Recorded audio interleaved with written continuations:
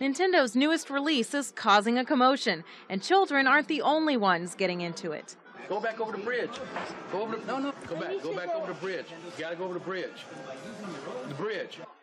Most stores started selling the system today, and they've already sold out. Toys R Us had the largest shipment available to the public, and before noon, they were sold out.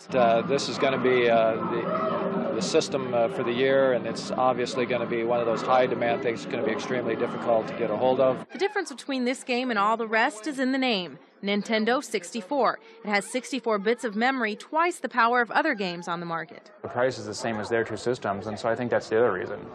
People look at it and go, well, I can buy a 32-bit system or a 64-bit system, same price. The $200 unit is expected to be in higher demand than the Cabbage Patch doll was a few years ago. If you're coming to the store to get your hand on one of these, you'll likely end up with one of these, and they're not guaranteeing you can get one before the holidays. Right now, our warehouse is out. The 360-degree playing environment is part of the attraction and the challenge.